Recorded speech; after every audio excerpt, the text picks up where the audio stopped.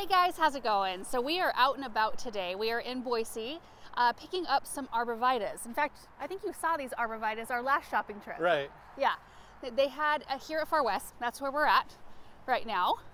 Oh, I think I still see them, Aaron. They had these giant Spring Grove arborvitaes, or the largest we've ever seen, for sale. But it was it close to Christmas? Yeah, I just didn't want to like winter them over, I guess, because Yeah. we're pretty close to being able to plant them at this point. Oh, I love seeing all the winter interest in here though, all the evergreens. I see one right there. Oh, Are these? yeah, looks like it. No. No? Oh, Western red cedar. but look in here. Oh my goodness. Primrose, there's ranunculus over there. No, these are anemones. Those are beautiful. Ranunculus right here. And hyacinths, daffodils, a bunch of pansies. Oh, they're so pretty. So pretty. What are these back here though? These look like berry plants. Oh, that's because they are. There's some raspberries right here. How fun. Need any raspberries? No, I'm Plenty of flush. starts. I'm flush, yeah. Ooh, I like this though. This is a pretty color. Look at that dianthus. Oh, I like this evergreen. What are these? Oriental spruce. That's gorgeous. Both of them are. Also, it's interesting because we got up early this morning. There was supposed to be heavy fog and ice on the roads, and there was none of that, which was nice. But it was just very clear at home. No snow on the ground, and it snowed all day yesterday, but it all melted off. But over here, they actually have a little layer of snow still. I got Jordan to help us locate where they're all at. Oh, okay, it looks like that's one Yeah. right there. All right, Aaron and Jordan are working on gathering up all of the arbs that he wanted, but I want to comb through these plants a little bit more. The iberis and ajuga, beautiful. Oh, I love this. The leptonella, Platts black. Is this a sun lover? Yeah, sun to shade. I love that. Oh, lots of beautiful things. There's some thyme over here. Creeping thyme, woolly thyme, elfin. This is a beautiful one. Look at the weeping pussy willow. Isn't that pretty? Forsythias in bloom. Oh my goodness gracious. These are just so cheerful and bright. I love these. This is cool. Scotch heather, ling. 18 to 20, hardy to -20. This is my favorite spot because this is a heater right here. Oh, it feels good. But look at these winter greens. Isn't that pretty? Kinnicknick. I love this plant. So this one, height 6 inches, spreads out 36 inches. Clearly it's an evergreen. Prefers acidic, low nutrient soil. Well, I could probably guarantee it's some low nutrient soil, but acidic soil I cannot. You know, the other thing that I could look for, because I'm seeing some White Proven Winners cans out there, I need 2 to 3 more of the Limelight Prime hydrangeas to finish that hedge at the end of the South Garden loop. So I'm gonna see if they have any. See, there's a little bit of snow out. Oh, these forsythias are just about ready to burst into bloom. Those already have a bit. There's limelights. Limelight, little lime, little lime. Limelight Prime, right here. I'm gonna grab a cart.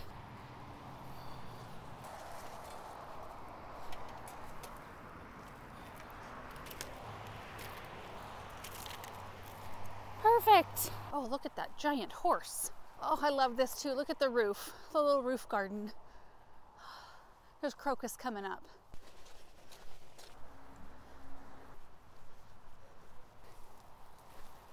Just gonna leave these parked out here. Yeah, look at that Spring Grove. Isn't that beautiful? It's huge. I found 3. Cool. Nice. Oh.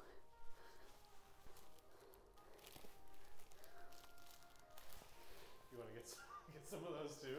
Well, just 1, 2. Okay. Yeah. Whoa. Look at that ponytail palm. That's massive. I always wonder where people put these plants. Plants that are that big. Oh, and we just planted one of these, the Cebu Blue Pothos. This one's on a pole. It's beautiful.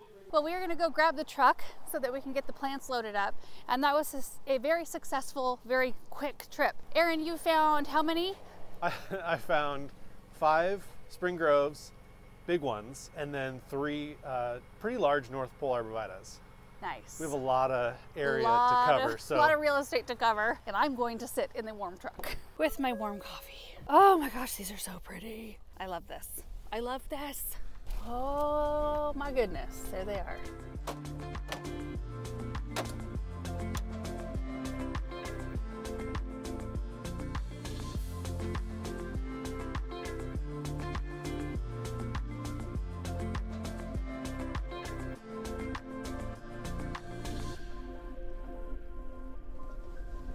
So this is where our little road is going to be.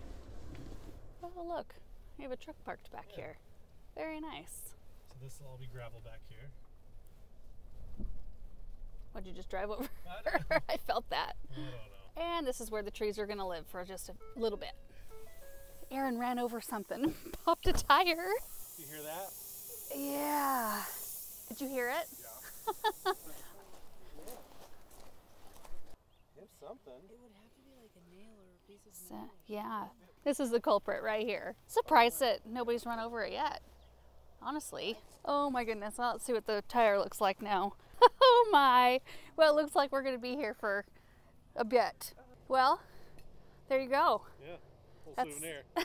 That's a huge piece of rebar. Do you see the tire now? Yeah.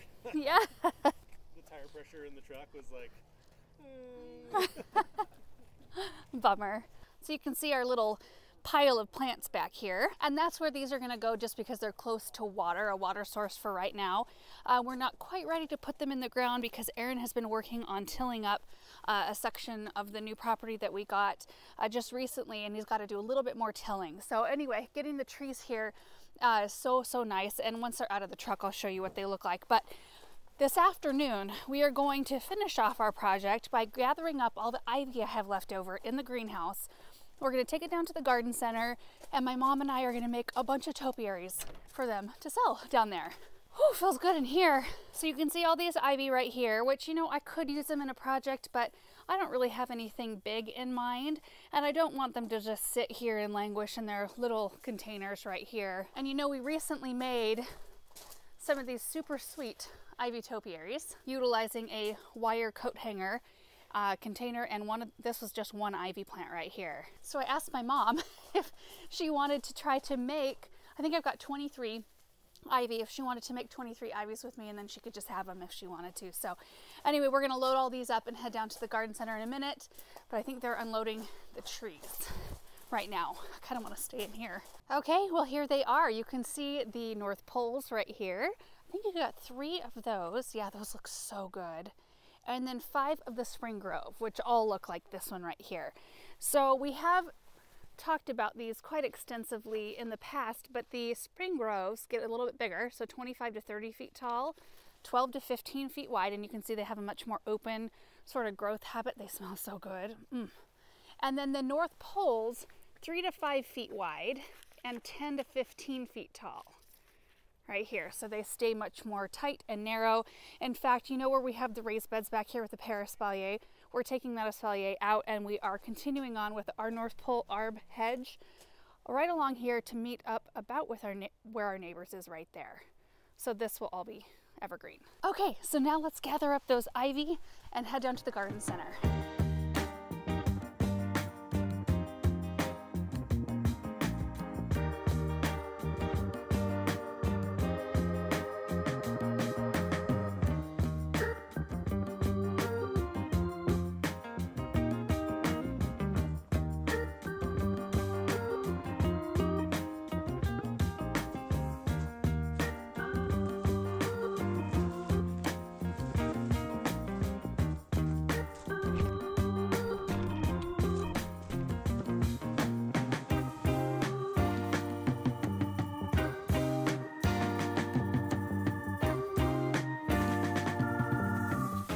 How massive that is.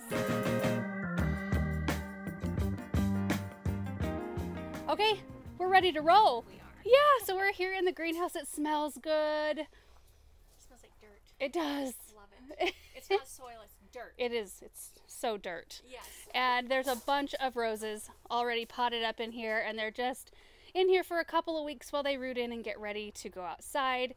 And there will be David Austin's here really soon. Down the road. Yeah, filling up these tables. So, oh, they should be here in a day or two? Like today, tomorrow. Oh, nice. Yeah. I think we've got everything we need. Here's all the ivy from home and my hangers from home. I think I got 20, and we've got 23 plants. So we might have to figure something else out for the other 3. Okay. And then we've got our bamboo stakes, which we use as a support, which we'll show you in a second, and a couple parafilcos. And we've got some really fun pots to use. We're gonna start with these 4 blue ones, and then we're gonna probably bring out some terracotta and some other color ones. and some potting soil. So I did this project recently, like in the last 2 weeks, I think, and I explained the whole process of how it's done, but we'll do the first couple a little bit slow, and then we'll speed up all the rest of them, and then we'll leave them all out here until we're all done, so we can show you like a grand tour. Do you think we'll be able to tell ours apart? No. It's crazy when we do something creative, even though I'm right-handed and she's left-handed, Yeah. oftentimes they turn out, Exactly the same. yeah. Yeah. Anyway, let's get set up for the first couple. Okay, so we've got our containers full of fresh potting mix here. So we're gonna plant the ivies first. What is that? Is that a slug? Ooh, smash it. That came out of my greenhouse. Need to bait in there, I guess. So you do want to make sure you bump the center of the plant slightly forward or slightly backward because you want the form to be centered in your container, which we will add in a second. Okay, there.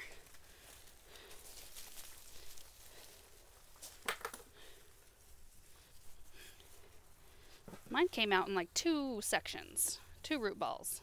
That was weird. Yeah, get it in there tight. Ugh.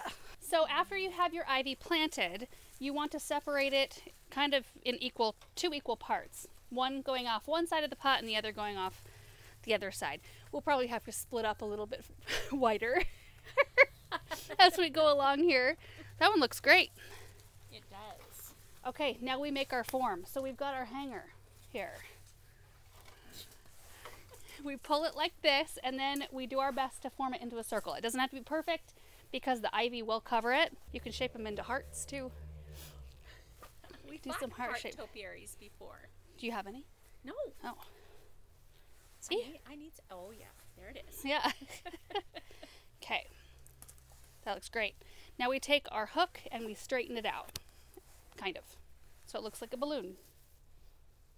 Or a bubble. This is tough. Okay? Now We could totally make bubbles. we could. This is when we need a piece of our bamboo stake, and I'm just lining it up with the side of the pot here like this. And we don't want it very much higher, like 1/2 inch or so.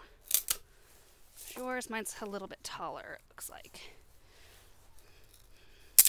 So then you take the wire that you straightened out and your bamboo stake, and you twist this around. This is the most tough part, I think, but once you get the hang of it, it really isn't too bad. Need some pliers. Nah. There. Like that. There it does. And then we stick it down in the pot. At this point you can kind of manipulate the wire form. Look at that. So now all you do is you take each individual stem of ivy, which this can be a little tender process because you want to pull them apart gently, and you just start weaving it around your form. Just gently. Doesn't hurt the plant at all. Might need to groom a few leaves off too along the way. And some just naturally fall off. Yeah. But these are such big plants that they create a beautiful form right from the gate. Which, you don't always run across them that full. In the end, I find I do a lot of fluffing too. Yeah. Like to, Pick out leaves. that have been pinched in. Okay, that's one side. So let's take, are these yours or mine? I don't want to be wrapping yours up with mine. Can you imagine? Yes. Ours, yeah, they'll be all tied together. Yeah. Not easy. It's so easy. I just love it. Okay, this is a thick branch right here. And I feel like mine needs to be recentered. Mine's too far back. Okay, I'm going to lift my whole menagerie up and I'm going to move it forward. Also, I want the back to face the right direction here.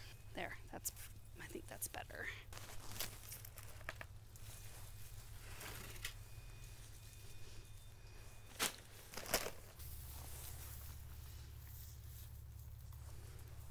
Okay, so we just are top dressing the soil with some rocks so they look nice and finished and tidy. And you'll notice that each one of the topiaries will look different because all these ivies are slightly different. Like this one was less full than the one that I had.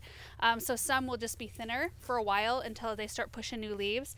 But now that they've been potted up into larger containers, which these are the perfect size, what do you think? These are like 8-inch? Yes. So, Well, yes. ish? You think they're 10? No. 8? 8. Yeah. So they'll be happy and they'll start to push new growth here really soon. So, oh, that looks so fun. Aren't they pretty? Yes. Yeah. Okay. Also, anytime along the way, You can give it a little reshape if you want to, or you can bend it backward, or, you know, there's a little bit of flex there. And nobody would ever know that that's a hanger. No. Isn't that awesome? I love that. Okay, we are going to do this 18 more times with all different kinds of containers. Oh, they look so nice. Aren't they fun?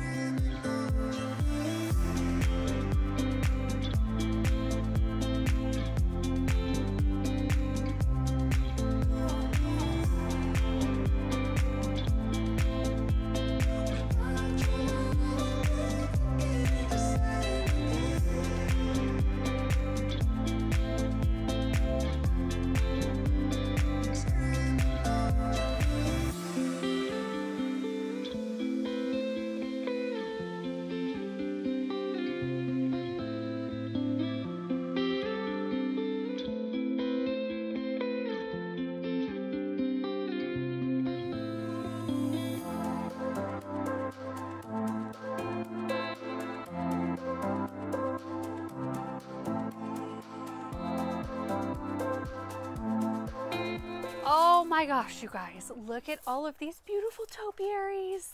It's fun to see them in different colored pots too. Yes. So which three are for your Easter table? These three right here, right? These 3. Yeah. So these will be lined up on Mom and Dad's Easter table. Because I'll have a table. Yes, you will. We did leave 2 plants because they were too, I mean, we could have put them together and trained them, which we did on like this one. This is 2 plants because there was one that had a split right in the center. So I groomed the split part off, and it was so little after that that we were able to use 2 in a couple of the pots. And there's also 2 in each one of these taller pots. We're just gonna leave these loose in the display next to all of the topiaries in case somebody wanted to just get the plant. But I think they turned out so pretty. Mom, look what the pressure did here. It just like blew the rocks right out. That hose is strong. I fixed it. So we've got the aged terracotta, this really pretty sagey green, which I think looks nice with the color, like very soft. And there's the black pots right here. There's the tall, slender, what are those called? Rose pots? Rose pots. Okay. Yeah. Yeah, I like that. That's a neat shape. And then we've got Mom's right here and kind of the smaller, oh, I love that. The black and the green patina. So pretty. It is so pretty. And then another one in a bigger aged terracotta. There's a gray kind of clay, and then an assortment of blue glazed. Do you have a favorite? Do I have a favorite? Yeah. Probably something in one of these, Yeah, like me one of too. yours over here. I actually, of all the forms, I love this one. I don't know what it is. This big poof and Uh-huh. then just around. I like that. Yeah, it's a shape. pretty shape. And of course they will all grow and fill in. You know, some of them, like there was a couple over here. There's a couple, you know, with some more scantily leaved areas, but it won't be like that for very long. Oh, 18 topiaries. Yeah. Okay, we are going to move them into the front of the store now, so let's get that done.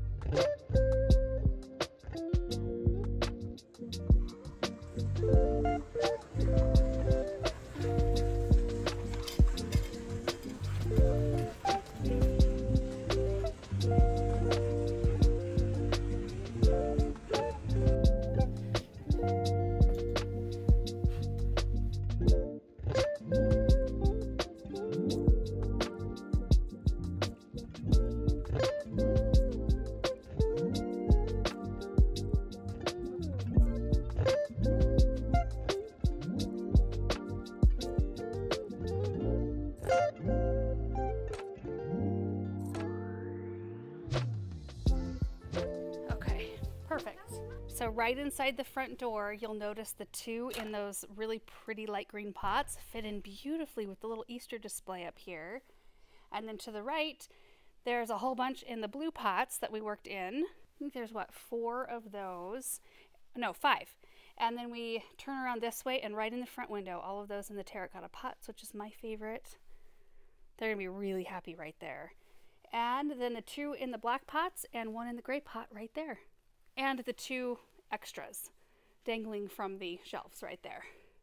And you guys, that is going to be it for today. It's been a really full, fun, beautiful day. And I can't even believe, like, I don't know if you can tell, the sun is trying to peek out of the clouds right now, but it got hot in the greenhouse. We had to take coats off. I mean, so different from this morning being over in the Boise area and having a snow floor there, to come back home to dry ground and sun shining. I will take it. It's just beautiful. And you can see all the beautiful flowers right behind me. I might have to take a look at those again before I go home. Anyway, thank you guys so much for watching today's video. I hope you enjoyed it, and we will see you in the next one.